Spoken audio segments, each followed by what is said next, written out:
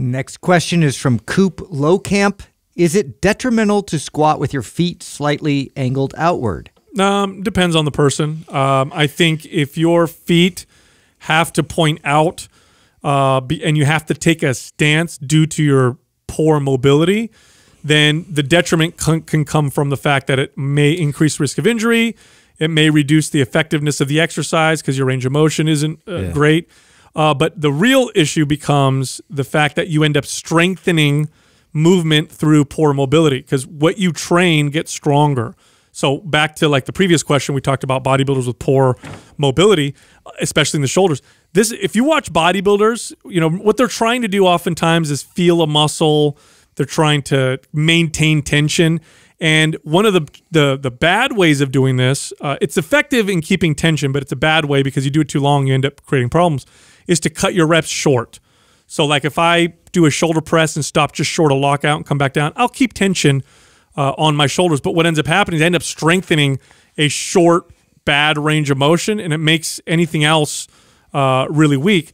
The better way to maintain tension in a muscle is to know how to keep tension in it through a full range of motion. So with this question here, if it's a mobility issue, work on that because then it's detrimental. Otherwise, if it's a structural issue, I think it's okay. Yeah, I think I was just interested in this question just because of what I've heard from strength coaches and from, you know, coming up through like squatting techniques. Like a lot of times, like they blame it on genetics or they blame it on the way that your gait is or, you know, the alignment. And so then like the outward stance with your feet is, you know, then suggested. And then that's the end of the conversation. And it's not something that needs to be addressed in terms of, well, if you can't squat with your feet pointed straight, like why not? Why can't you still produce, you know, the kind of stability around your joints to be able to still, you know, go through a movement like that that's fundamental? So for my own personal opinion, like I think you should be able to squat with your feet in multiple directions. So I'm with you on that, Justin, and that's changed for me. So I did fall in the camp of, because like you just alluded to, is I followed a lot of these strength coaches that would say that, you know, everybody is, you know, anatomically different, and, you know, some of us have hips that are positioned this way, some of us have hips that are that way. Therefore, when you squat, you know, some people might have a more externally rotated, so feet open type of stance, some a little bit more narrow, and you should do whatever your morphology allows you to do and then squat like that. And so I fell in this category of having like this really kind of wide stance when I squatted and my feet were opened up but the truth was, that's because I lacked the ankle and hip mobility. And now I'm in a, so I went, and I'll put a picture up if you guys remind me today, I'll do this for when this episode goes up, is I have a picture of when I was squatting during bodybuilding. So I've got 3 plates on my back, and I remember having Katrina take a picture of me because I was actually proud of my squat and where it was at currently at that time.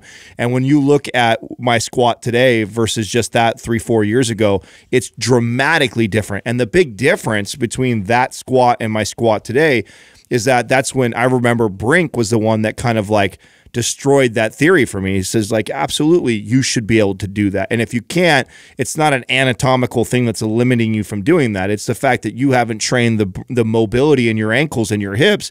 If you actually put the work in at them, over time, you should be able to get that way. Now, he wasn't recommending that I go from somebody who was super wide stance, feet all open, to the next day, narrow stance, feet straight ahead from me. It's a gradual process. Yeah, it's a gradual process. I got to work on the ankle and the hip mobility to get there, and that's what kind of started that journey. And now you can, and I had all the good excuses of why my, you know, morphology would not allow me to do it. I'm a 6'3" guy. I have really long femurs. I have all the things that say, you know, okay, based off of your breakdown, you should squat kind of like this.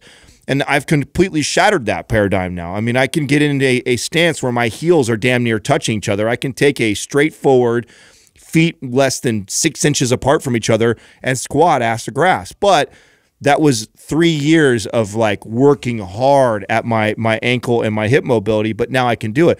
And because of that, I can do that now when I squat and I load a lot, I don't get the low back pain, the bursitis in my hips, and all the issues that I used to. So you've also opened up the full potential of the squat now, right? Because you have all these different angles you can use, and it's far more comfortable. Oh yeah, I'm squatting less frequently, and I don't have to get as much weight don't have to squat as much weight to see the same kind of development in my legs that I used to. So it's completely benefited me by putting the time and effort in the mobility. So my answer to this is, if you squat that way right now, it's not that it's wrong or it's bad, but it's kind of like how we talked about people who don't squat whatsoever, and because it's hard on their back or it's hard for whatever reason, you should be working towards getting to a place where you can squat with your feet completely straight. That doesn't mean that you just go that way from, you know, overnight, because you hear that.